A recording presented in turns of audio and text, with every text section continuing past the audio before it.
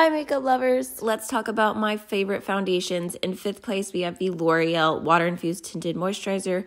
I really enjoyed this one for everyday use because it is very lightweight, light coverage, and has a pretty glow to it. In 4th place, we have the IT Cosmetics Your Skin But Better CC Plus Cream, which is definitely more of a full coverage foundation. It is very glowy and perfect for full glam days.